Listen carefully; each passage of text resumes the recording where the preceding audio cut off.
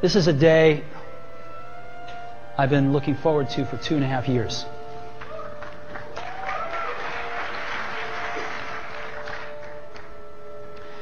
Every once in a while, a revolutionary product comes along that changes everything.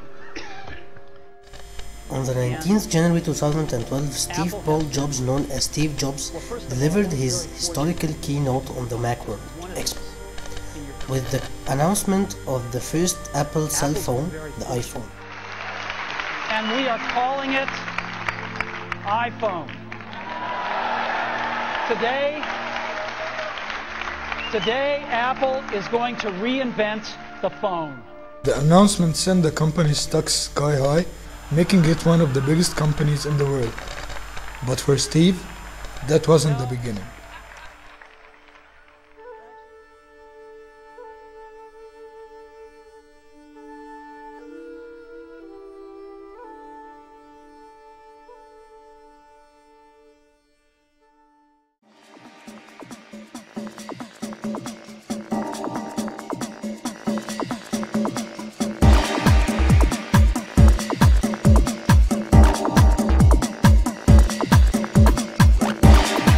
The long story of success started in San Francisco.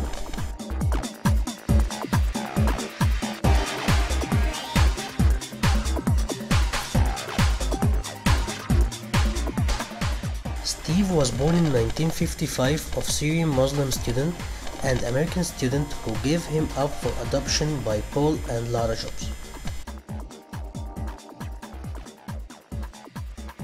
Jobs attended Cupertino Junior High and from young age showed early signs of interest in inventions.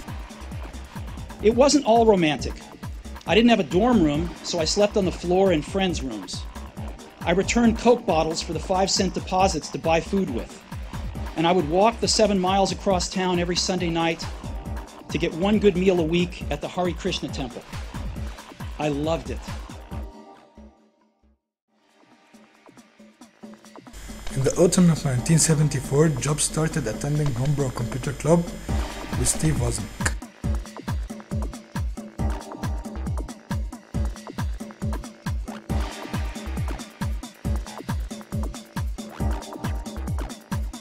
In 1967, Jobs and inventing partner Wozniak founded Apple as a company for assembling computers and selling them. The Apple logo was inspired by Isaac Newton's apple. That's what a computer is to me. What a computer is to me is it's the most remarkable tool that we've ever come up with. As the company grew in 1983, the company needed a CEO. Jobs convinced John Scully, the CEO of Pepsi, by telling him, "Do you want to sell sugar water the rest of your life, or you want to come with me and stay in the world?" On January 1984, Jobs introduced the first graphical user interface, the Macintosh. It is now 1984. It appears IBM wants it all. Apple is perceived to be the only hope to offer IBM a run for its money. Dealers, initially welcoming IBM with open arms, now fear an IBM-dominated and controlled future. They are increasingly and desperately turning back to Apple as the only force that can ensure their future freedom.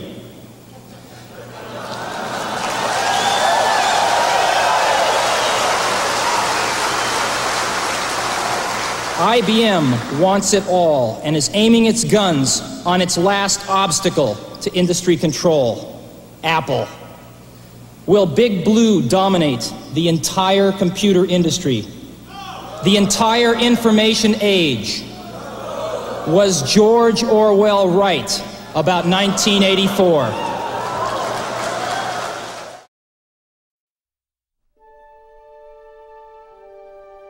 In the end of 1985, in the power struggle between Jobs and Scully, Scully fired Jobs from the company he created. Steve Jobs was fired from Apple.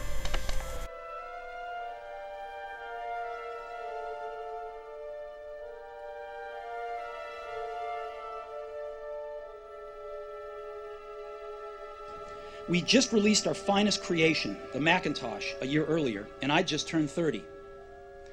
And then I got fired. How can you get fired from a company you started? Well, as Apple grew, we hired someone who I thought was very talented to run the company with me. And for the first year or so, things went well. But then our visions of the future began to diverge, and eventually we had a falling out. When we did, our board of directors sided with him. And so at 30, I was out, and very publicly out. During the next year, Jobs started his own company, NEXT, which was a failure.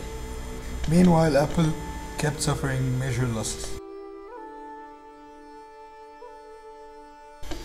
Hoping to return the profit, in 1996, Apple bought NEXT. Jobs was appointed CEO of the company he created.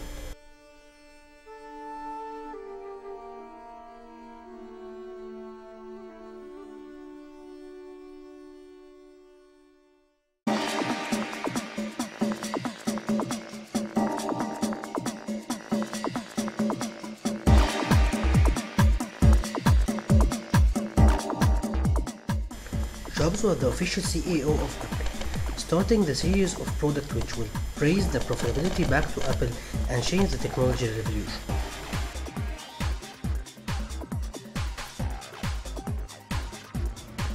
It comes down to trying to expose yourself to the best things that humans have done, and then try to bring those things in to what you're doing. I mean, Picasso had a saying, he said, good artists copy, great artists steal. From 1998 till 2005, Jobs started concentrating on the personal computer, creating products which would beat Microsoft in the computer market.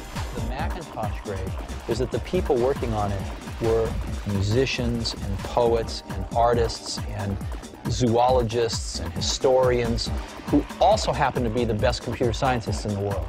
With big lines of iPhone, Macs, and iPod, Apple introduced the iPhone to then again revolutionize the industry forever.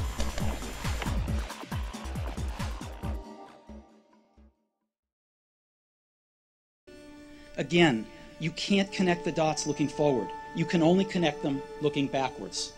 So you have to trust that the dots will somehow connect in your future. You have to trust in something, your gut, destiny, life, karma, whatever. Because believing that the dots will connect down the road will give you the confidence to follow your heart, even when it leads you off the well-worn path. And that will make all the difference.